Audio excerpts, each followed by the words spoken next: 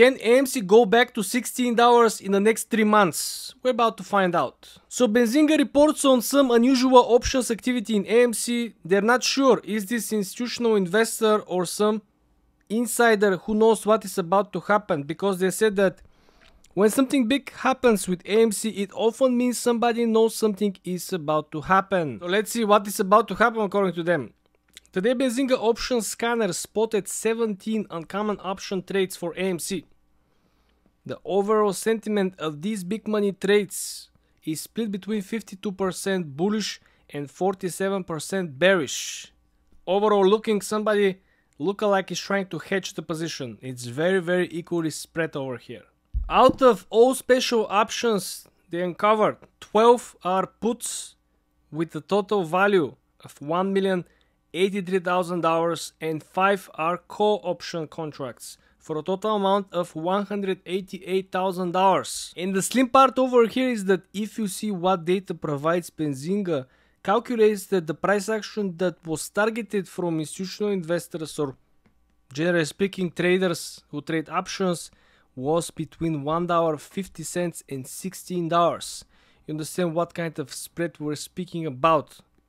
Taking into account the volume and open interest on these contracts, it appears that whales have been targeting a price range from $1.50 on the downside all the way up to $16 a share over the last 3 months. But breaking down how much money they are betting, not the amount or the open interest of the contracts or the number of the contracts itself.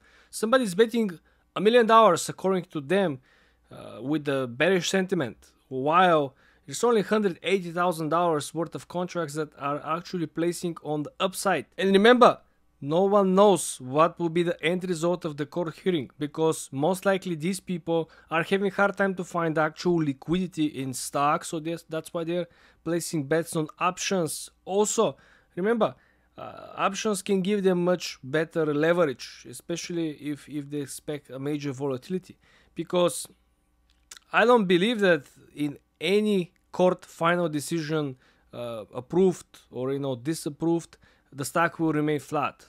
The volatility will be crazy in either direction, right? It will go up crazy, it will go down crazy. So either way, they have to hedge their particular bets for the final decision from the court.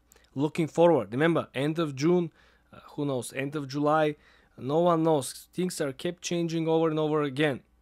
So essentially these long-term options, either on the upside or downside, should play a major role, because they will change the number of the open interest. There will be more people leaning towards bullish or bearish stance if they're interested of trading AMC in general. Also, for the last month, the borrowing fee has dropped a lot. Currently sits at around 70%, down from average from the previous month of 200%. So average through whole April, we saw around 200% on average borrowing fee for the shares. Now we're seeing that the borrowing fee has dropped to 70, 80%.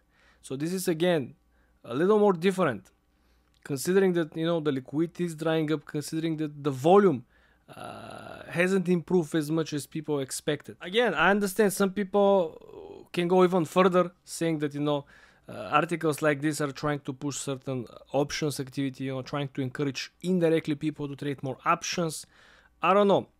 All I'm seeing is that definitely somebody knows what is about to happen in the near term. Not right now, but very close, around, at, or after the final decision from the court. Because this will be detrimental. This will be something that will change the price action big time. It's not something that we're seeing on a daily basis, 3, 4, 5% on the way up.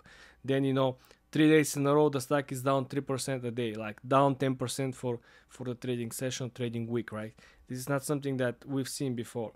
So I believe there will be much more open interest in options on either direction, getting closer to the final court decision.